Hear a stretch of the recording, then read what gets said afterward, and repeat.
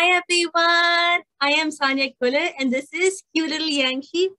Hi guys. So in this video, I want to talk to you about how you can convert and work with a set of UniprotKB identifiers. So UniprotKB also stands for Uniprot Knowledge Base.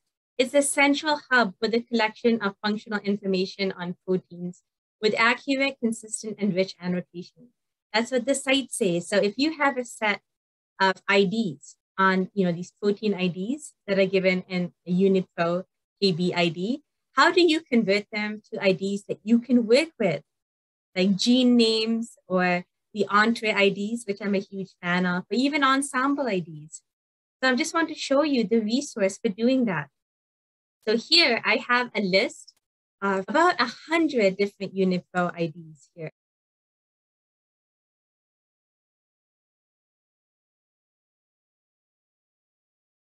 So I'm going to show you how we can do this. Our goal here is to convert a set of UniprotKB, Uniprot knowledge base IDs, like, protein identifiers, to convert those to gene names. That's our first task that we will do here.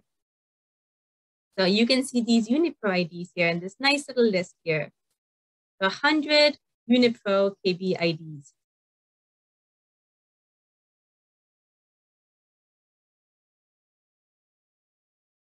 So first things first is, sometimes we could get this as output from different programs. So I'm just going to copy and paste these here. I'm going to do data, text to columns, delimited here. And I'm going to separate them on this colon here and finish. And I'm just going to move this here, boom, and then delete. And I have my IDs here. So you might already kind of notice right behind us, Yankee's pointing to this resource on Uniprot that is called Retrieve ID and Mapping. So what we're going to do, and you're going to see that kind of here, is we're going to end up putting in these UniprotKB IDs here that Yankee pointed to. We're going to put in all those IDs that we talked about in this port here. And this part is available on the UniprotKB website. Yeah. So now, Yankee, let's see how we can make sense and convert these. So we have these Uniprot IDs here. We're just going to go down here, Control C, copy these IDs. And I'm actually going to go to this site here, which is uniprot.org. So again, it was talking about how this is a central hub for the collection of functional information on proteins with this accurate, consistent, rich annotation. It has the core data mandatory for each entry is the amino acid sequence for the proteins, the protein name or description, taxonomic data, citation information, and they try to add in as much annotation information as possible. So they have a lot of different information here that we can look at. But let's go to this part here, which is how we're going to do our conversions. Just going to go to Retrieve ID/mapping here.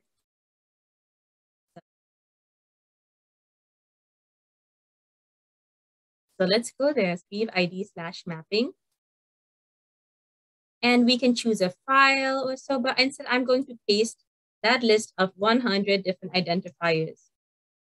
I've pasted this list here that we had. So I just pasted this right in here, this whole list. Great. So it says that you can enter or upload a list of identifiers. You can retrieve the corresponding Uniprot entries to download them or work with them on this website. You can convert identifiers from a different type to Uniprot identifiers or vice versa. So you can even convert like genes to Uniprot IDs, or you can convert Uniprot IDs to gene names. So here we're just showing how to convert these UniprotKB identifiers, from UniprotKB. That's what we have, UniprotKB IDs. That's what this file that was. It had given the IDs like UniprotKB, knowledge base, AC.ID, accession ID. And we can convert it to many things. So here we want to convert it to gene name, so we can click gene name. But I want you to see that you have options to convert this to Entrez gene IDs, which I'm a huge fan of. You can also convert this to Ensembl IDs as well. So let's just convert this. So basically we are converting the UniprotKB 14 ID to the gene name. That's what this conversion here is doing. From and then to. So then what we do is we can just click submit. So we're just going to do this from and to, and we're going to click submit to convert from these UniprotKB 14 ID to the gene name that is corresponding for each of them. So we click submit.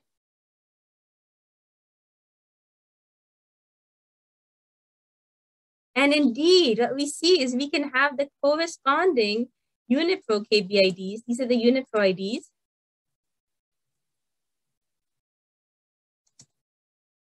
Over here, this is in the from part, and this is the to. The to part has the gene name, the corresponding gene name. So that's awesome. So we can convert from and to.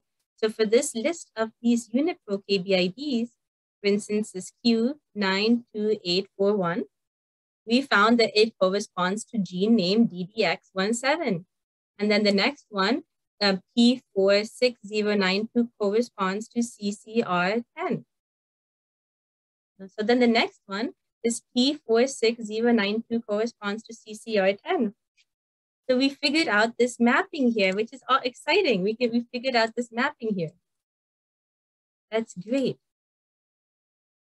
So what we can do then is, and I also want to show you that we could just download two things. If we download the target list, what the target list is going to do is just select this part and give this to us. So it's just going to select the two part for us.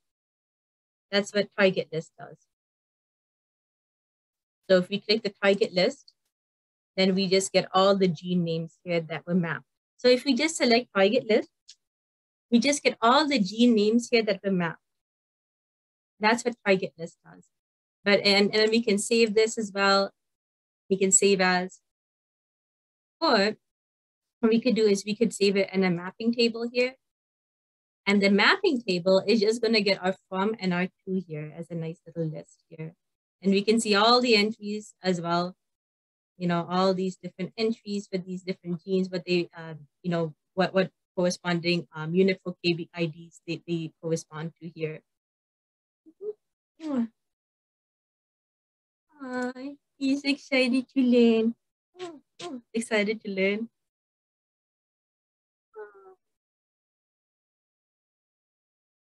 There's a nice little drum roll. And a drum roll, please. Woohoo! Oh. So basically, what we can see here then is that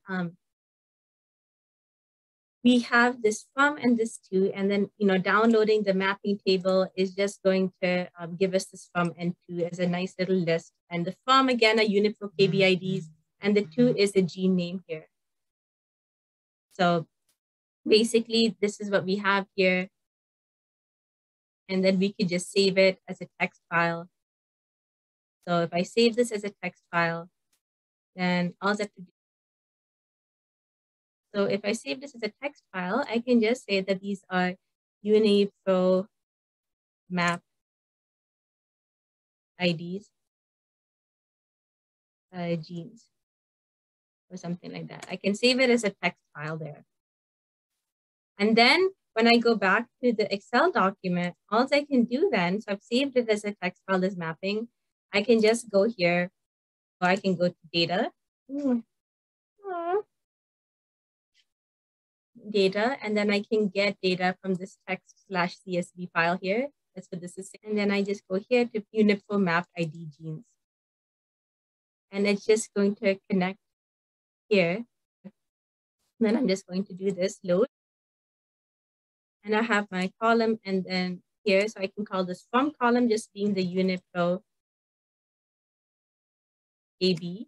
And this too is the gene name. I can just delete this, but we can see how we've already done the mapping. And just as a sanity check, like let's say let's look this up, this DDX17, this gene name. This is a UniprotKB, and then this is the gene name that we have, right? So let's see what this gives us. So DDX17 is a protein coding gene. It's DEAD, dead box, helicase 17. A disease associated include Rift Valley fever. There's a lot going on here. So we want to see if indeed this Q, let's look up this thing here. Let's try looking up this term in this and see where we can find this Uniprot. Okay. So let's see if this is a match. Let's go here. And indeed, we see that the UniprotKB Swiss protein is Q92841 for this gene. That's what we found. We ended up finding, and what we were going through is we went from this ID all the way to this corresponding gene. That's what we did here. That's exciting. Yay! Yay! Aww, you want to applaud?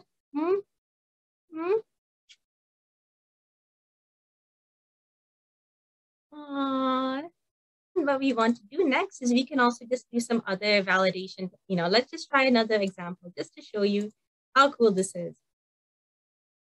So maybe we can look up this ADAM17 gene. So let's look up ADAM17 and let's see what it's associated with. So ADAM17.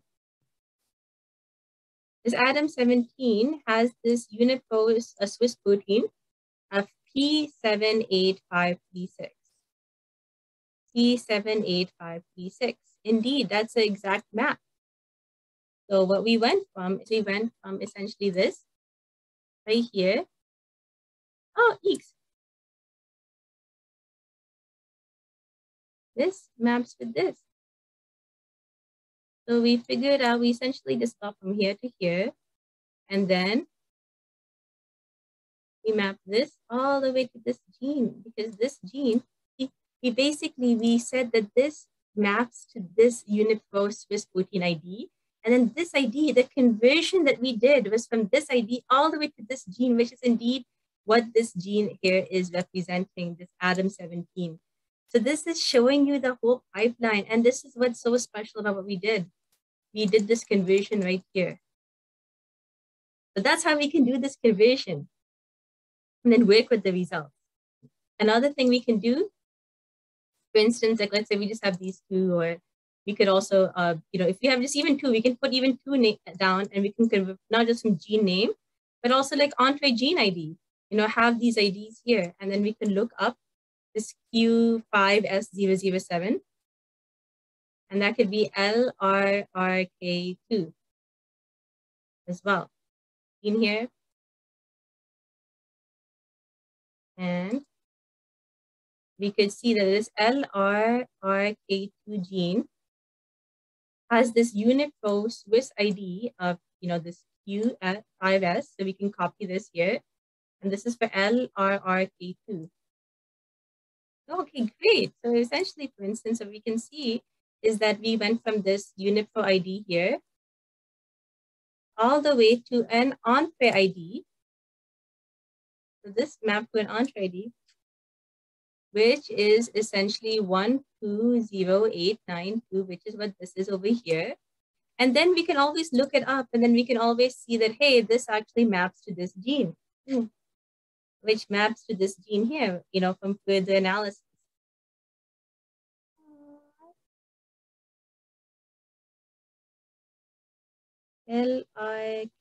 LRRK2 gene. That's what this is actually. So what we did is we can also, apart from mapping Uniprot IDs to gene names, we can map them to an Entrez ID, which is, I'm a huge fan of Entrez ID. And then, so from the Uniprot ID to the Entrez ID here, Uniprot to the NCBI Entrez gene ID. And then this gene ID, we can just look it up here.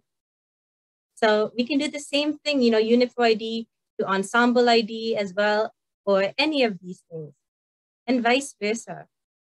So I just wanted to show you again, very quickly, how you can go from a set of UniprotKB identifiers and how you can go to gene names or you can extract other things about them using this Retrieve IDs. So again, we had this set of UniprotKB IDs. We converted them to the gene names here. And there might be some that couldn't be converted, but then you have to see other resources for that though. But that's the idea that, there's this mapping that we can do. So we can map them to Entrez gene IDs as well. We can, I'll map them to like Ensembl. So this is just like, so map them to Ensembl. So this is just kind of like what we can map them from, these different IDs. RefSeq protein, RefSeq nuclei, protein biogrid, complex protein, MBank, GOM. There's so many resources here. So I hope that these will be helpful for you guys. You can do either direction. You could map the gene names back to protein identifiers, for instance. Like, let me just show that the reverse mapping for you guys, just to kind of prove that too.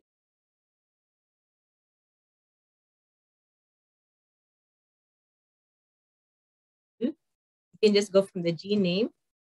Here, these same gene names, we can throw these back into this list.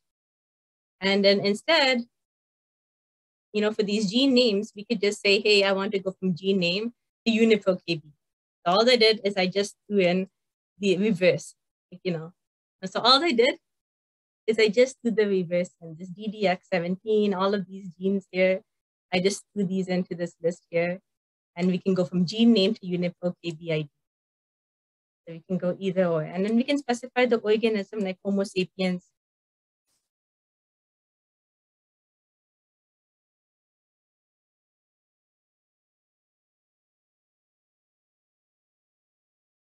And indeed, we have like this entry that we can use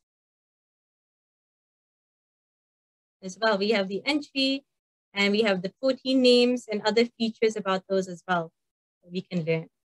But yeah, I just wanted to keep this a very quick video and just basically show you how we can do this little conversion from UniprotKB IDs to like Entrez IDs, gene names, and you name it, just to get some more insight from our list of UniprotKB IDs. I'm Saniya, and this is my cute little Yankee boy. Oh, hi, Yankee. Meow. So I hope that you liked this, you found this helpful. So if you did, please like it. Please subscribe, please share. And in any case, please reach out with any and all comments and questions that you have. I'm Saniya, and this is cute little Yankee. And little Yankee is giving you a little heart. And little Yankee is giving a little hug. Aww.